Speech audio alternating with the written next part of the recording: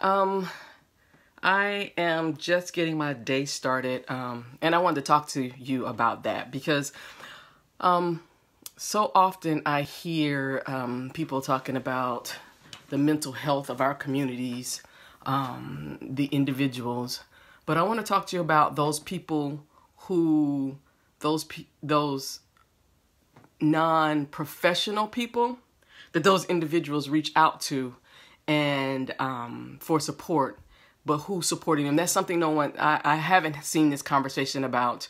I see the conversations about burnout and what to do when you're burnt out and this, that, and the other, but there's usually some support around you. And how are those individuals supporting themselves in order to be an anchor to you as you go through whatever you're going through? I bring this up because last night, so I was working on a project all weekend, so I didn't get to my homework like I should have, actually. And so I had planned on getting my homework done starting at 5 o'clock. I'd set my alarm. I was ready to get started.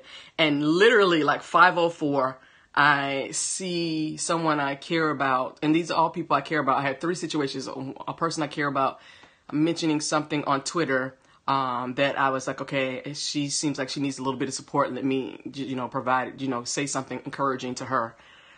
So then I was going to get back, into work, and minutes later, I get a Facebook, what they call it, Facebook Messenger, of a friend who's really been struggling and has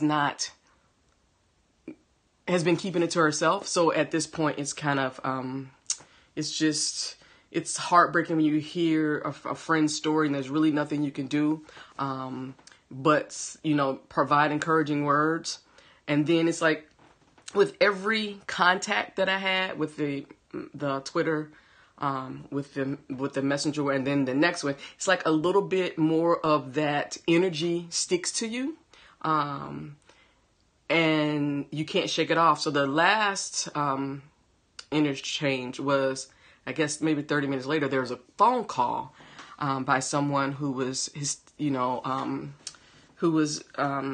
going through something and was pretty serious. So it was not something I could say. The other two were, I can pick up my phone and to engage when I wanted to, but this one it was not something I felt I could walk away from, because it was pretty serious. And again, it was just like this thing that was stuck on, that this energy that sticks to you. And I wanted to talk to you about this because I know I have a bit of training. So as I said, I'm special needs certified, and I also worked in the school system. I was a high school teacher, where my administration allowed me to do a lot of counseling and discipline of students that weren't even on special needs, just the general population, just because of the relationships I had with them. So when I talk about why I left education, I really don't get into the depths of it, but I can say that was number one. Having the skill to, now I'm not a licensed counselor, but I've been in enough situations, I have enough training that I can at least be an intermediary until the professional licensed people can step in. And that is pretty stressful when you're dealing with that. And I could tell you that led to me saying, you know what, I'm gone. I need to give this tech thing a try. And it's the same thing when you're in tech. People say, oh, you're so good at something. And then they'll encourage you to do something, but they don't know I'm trying to figure out the word I'm trying to say. It's not, ramifications is not the word I'm looking for, but they don't know the residual of what is being left behind every time you're dealing with something, and what they don't see it. And a lot of it came out for me last year dealing with the inclusion and diversity stuff. It's like I found myself being a support for other people and not really taking care of myself, and then not being able to get out of bed for 2 days, not because I was depressed, but as I've said before, mental exhaustion takes me way longer to come back from than physical exhaustion. I can recover from physical exhaustion much quicker than I could recover from mental exhaustion. And so it was like these very intense mental exhaustive moments. And so last night was one of those moments. And I just, again, I've been just chilling all morning, have stuff to do, but I just didn't have the energy or the mental capacity to deal with it because, again, these things were so, again, they leave this trail of energy. And it may be a gross analogy, but what comes to my mind is when you see a snail and they leave this thing of slime. And it's not that the thing I'm saying that these people's issues were slimy, but there is a cause and effect. There's a residual of what they leave behind. And so I want to talk about how do you, as somebody who wants to support your friend, support your mate, support your spouse, support your child, support whatever, some tips on how to do that so that you are able to take care of yourself. Because if you burn out, then, you know, it's like that's no good either. And it reminds me, I really understand all the safety, the safety stuff more now, like, you know, on an airplane, put your mask on before you put your kids' mask on, or lifeguard training. More lifeguards die because, you know, they're trying not to be drowned by the drowning person. Well, not more lifeguards, more individuals drown while trying to save a drowning friend because they don't know how to make sure they're safe first before they reach out to help a drowning friend. So this is the kind of conversations I want to have because they're necessary. And so tip number one, if it's possible, if it's nothing, an emergency, find a way to lend support. But when you feel your anxiety levels rising, find a way to, even if it's a temporary break, find a way to step away from the situation, get yourself together, get your emotions together, and then go back in.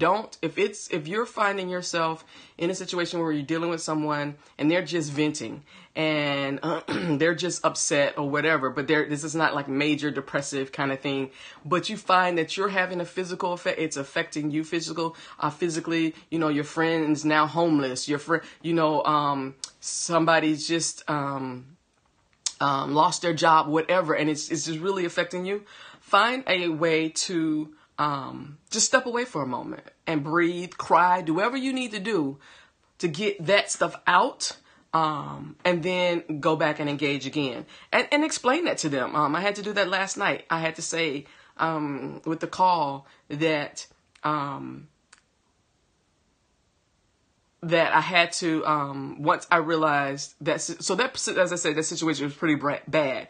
But once I realized that situation was subsiding, that individual was no longer thinking about doing harm to themselves, I had to now step away because I am not a professional. So that's the one thing.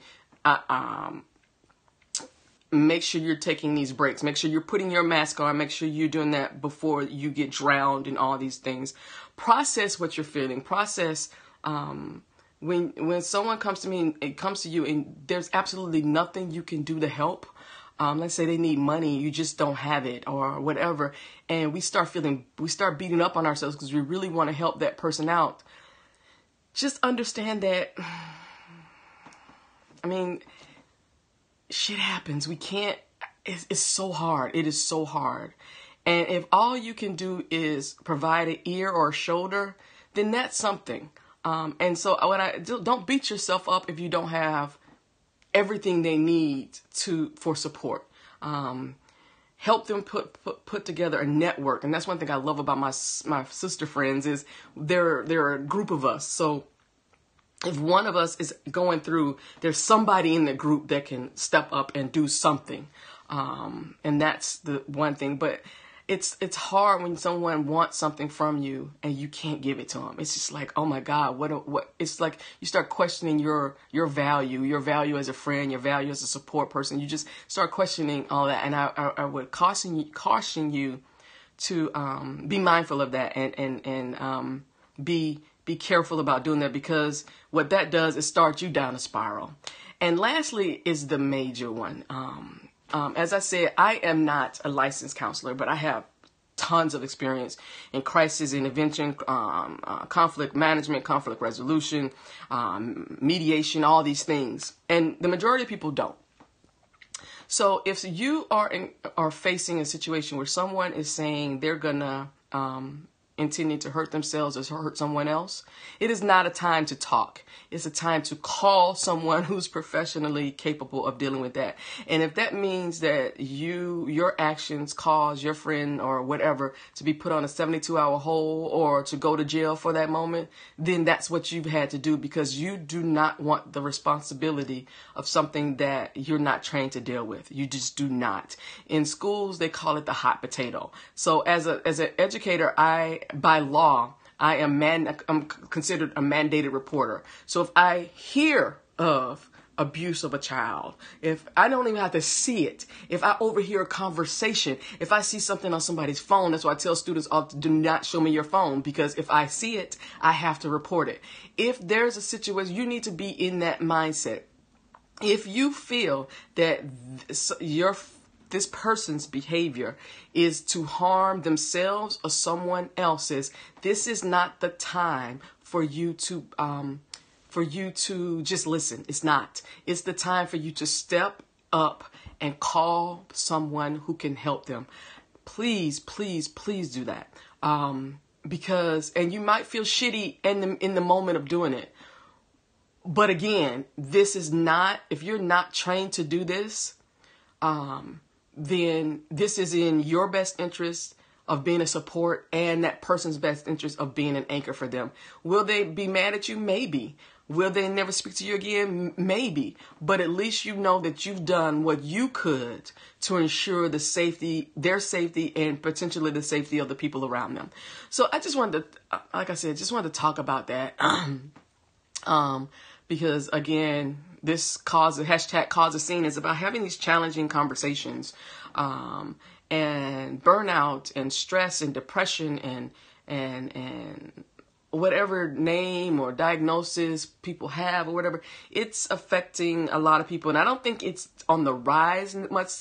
I would say what I think is that because of the technologies we have, we see it where before we didn't see it as much. And so you can just be on Facebook or Twitter and you just see somebody you care about discussing something that's, oh my God, you just didn't know about and you don't know how to deal with it. So again, just take care of yourselves. That's what's most important, because when you take care of yourselves, we take care of our community, and then our community can take care of all of us. So thank you and have a wonderful day. Goodbye.